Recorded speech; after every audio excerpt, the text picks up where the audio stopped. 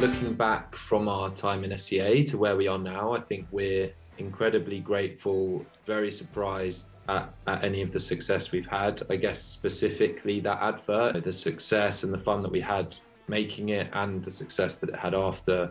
Looking back to SCA, just grateful for the things we learned there, because without it, I don't think we would be where we are today. I think Tom and I realised that we've done this job long enough now that it's like right time, right place, right client, right brief, right team.